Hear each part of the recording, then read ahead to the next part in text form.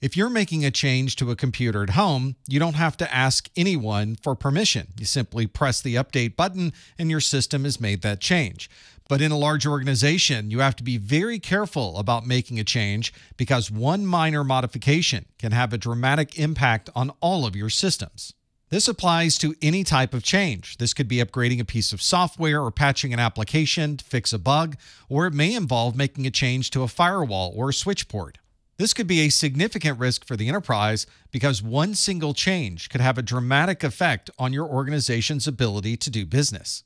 And you'll find some companies where a change management process is well ingrained within the organization's processes and procedures. But you will occasionally run across an organization that doesn't have any type of change control that can certainly be a recipe for disaster. A formal change control process will provide very clear documentation and policies on how changes should be implemented in the organization. And if an organization doesn't currently have a change control process, this can be very difficult to implement into an organization that previously had no checks and balances at all. One of the most important parts of any change control process is the ability to go back to a previous configuration.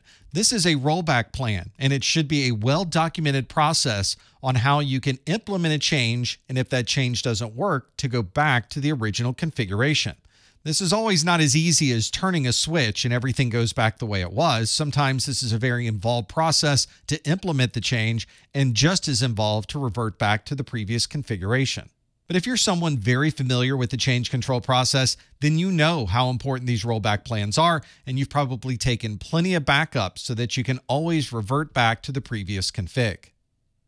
There are many different uses of the term sandbox in information technology, and in this particular context, we're referring to sandbox in the world of application development. If you're writing an application or need to be able to test that application, you would probably do that from an environment that will not have any impact on the rest of the organization. We often refer to this as a sandbox because you can make changes, perform tests, and try different things without any worry of affecting the production systems. This is perfect for doing tests before deploying something into a production environment. You can put it in a sandbox that mirrors the same configuration as production, which means you can perform bug fixes, test those bug fixes, and then confirm the application is performing as expected. This might also be a good place to test the rollback plan. So once you implement the patch into the sandbox, you can try reverting to the previous configuration just to make sure the process is one that works properly, just in case you have to use that during the actual change control process. We often talk about the change control process as if IT is the only part of the organization that has anything to do with change control. But in reality, the entire organization is involved with the change control process. This often starts with the information technology team because they're the ones performing the actual change. And anything dealing with software or systems will certainly be the responsibility of information technology. But of course, IT doesn't often exist just to support IT. There's usually a part of the business that is using this application that needs the upgrade or the change to be implemented. We often refer to this user of the software or hardware as the business customer. They're the ones that are using the application and need this change to occur, and they're relying on IT to implement the change on their behalf. Overseeing all of this is usually an organization sponsor. This is a part of the company that is responsible financially for making this change. They will be the ones that are either paying for the change to occur, or they'll be the ones to profit from the change once it's implemented. The change control process is a very formal and well-defined process that must be followed for every change that occurs in the organization. By following these steps, you can avoid or minimize the amount of downtime associated with the change, avoid any confusion that may occur between different parts of the organization, and in some cases, avoid making mistakes because the right people weren't informed. This is a multi-step process that usually starts with someone needing to make a change and filling out a form detailing what that change is going to be. This usually involves defining the scope of this change and the date and time this change is scheduled to occur. There's usually documentation that shows all of the systems that will be affected by this change and what risk there is in making the change to these systems. We would then get approval from the Change Control Board to proceed with that update, and then once the update is complete, we would get end-user acceptance that confirms that the update is working as expected. As you can probably already tell, this process is very heavy with documentation. We usually submit this change control request to the board on an online system. And that allows us to document everything we're going to do during the change control process. This also allows the change control board to see all of the requests that are pending and be able to triage or determine which process occurs first, second, third, and so on. This list of proposed changes is usually one that's available for anyone to look through, not just the change control board. This allows every part of the organization to understand what changes may be proposed and what changes may be affecting their systems.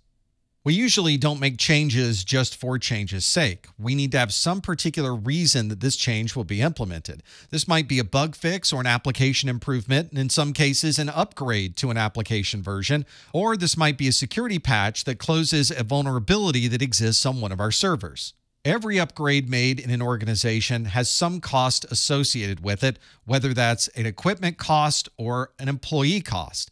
Either way, we need to make sure that the changes we're implementing are the ones that make the most sense for the organization.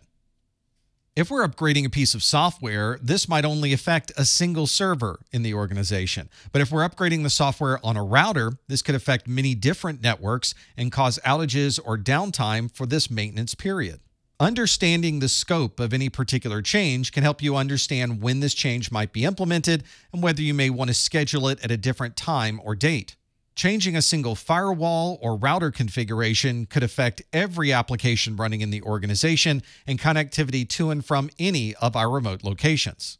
This scope should also consider how long it takes to implement this change. This could be something that takes a matter of minutes, or it could take a number of hours. And during this time frame, the network may still be available, or there may be complete outages while this change is taking place. We then have to associate a risk associated with the change that we want to make. This might have low risk, or it may be very risky to be able to make this change. This may be a relatively low risk, so you might be adding a patch to a piece of software, and if that patch doesn't work, it's only going to affect that single software on that server. Or the process of implementing a patch to an operating system may affect all applications that are running on that server. You might be creating changes to an operating system that causes the OS to no longer properly load, or it may corrupt data that's on that system. All of these risks should be considered when you're putting together the change control plan.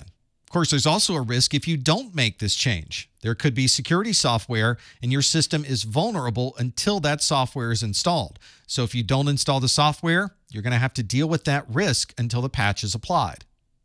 Once you provide all of this information to the change control board, they can then decide whether that change should be implemented. This board usually consists of individuals from different parts of the organization that have a different requirement for access to their data and their applications.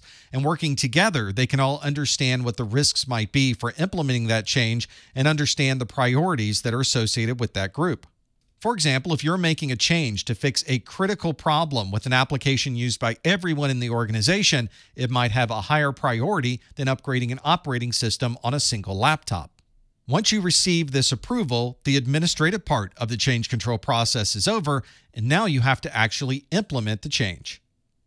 And one of the last steps of the change control process is having the end users confirm that the change was successful.